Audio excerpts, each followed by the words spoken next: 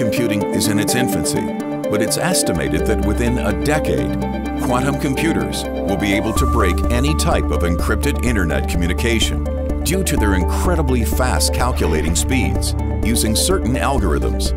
That type of computing power in the wrong hands could cripple our network societies.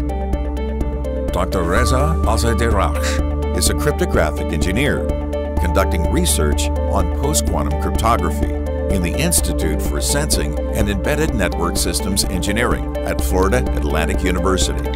This cutting-edge work seeks to protect the privacy of not just individuals, but of banks, governments, and industry in a post-quantum world. We're focused on developing encryption that can't be breached by a quantum computer before quantum-powered hacking becomes a reality. It's a proactive approach that's imperative to our security, both online and in the physical world.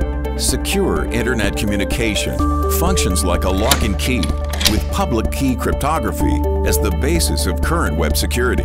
Public key cryptography uses intensive math calculations over large prime integers or elliptic curves to create safe keys. These keys protect everything from your phone to air traffic control systems.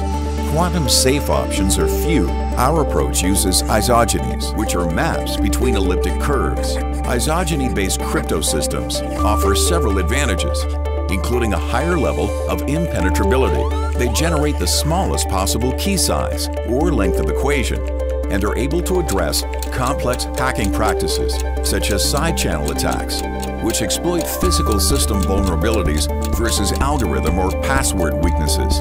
Some of the world's most prominent scientists and engineers are exploring quantum-resistant technologies to ensure global cybersecurity in the future.